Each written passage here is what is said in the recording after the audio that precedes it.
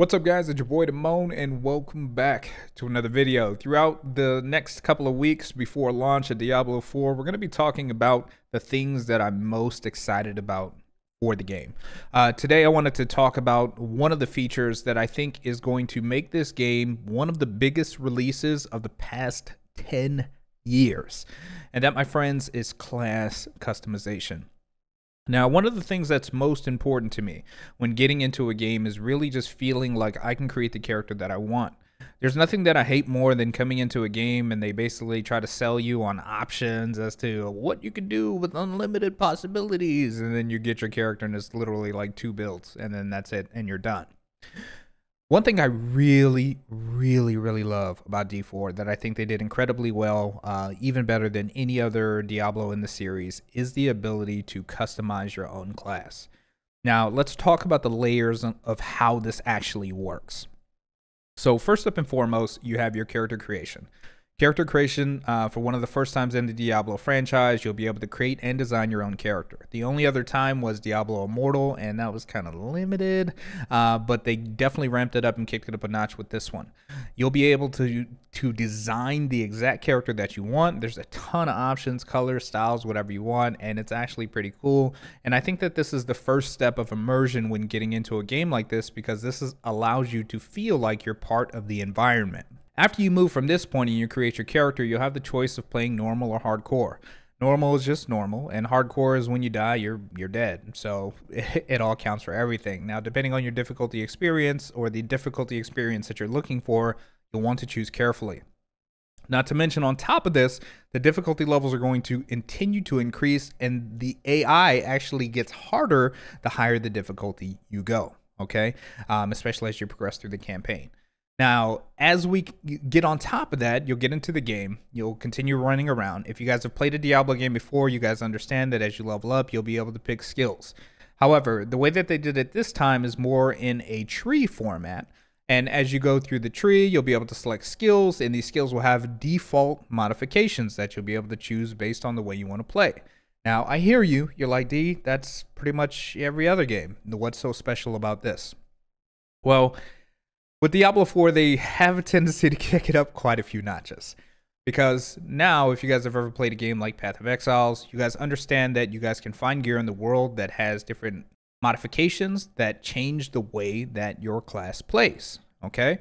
So how this works essentially is, let's say you pick a skill, make an ice cream cone. All right? Vanilla. You make this vanilla ice cream cone, and you're like, woo! Vanilla ice cream, And then you find, let's say, the magic wand of whipped cream that now adds whipped cream to your ice cream cone.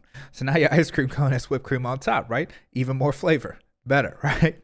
But basically, as you find equipment throughout the game, it'll essentially modify the way that your skills perform, giving you the opportunity to create your ultimate class. But that's only the first step. As we move past that phase of just selecting your basic skills and skill modifications and then finding gear to adjust and modify your skills to fit your playstyle, then each individual class also has a class specialization. Now, I don't want to spoil these for you because I know if you guys played in the recent betas, you guys didn't have access to a lot of the class specializations.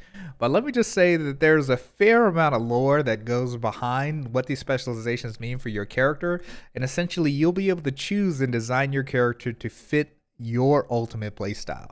So, for example, without going into too much detail, the rogue, for my rogue fans, have different schools of roguery that you can learn from and choose a specific craft that basically defines a part of your playstyle.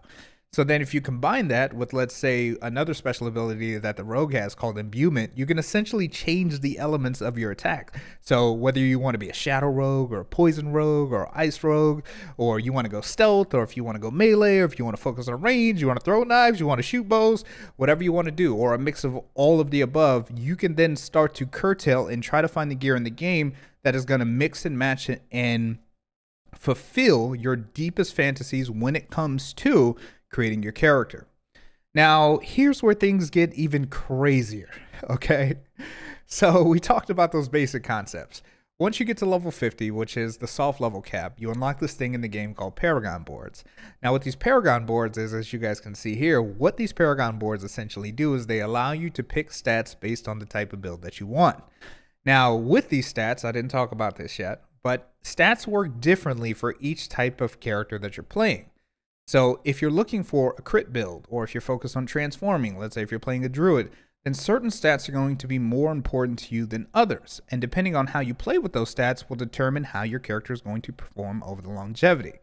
Not to mention that in this board, there's also different modifications that also can change the way that your skills perform based on the type of character that you're creating.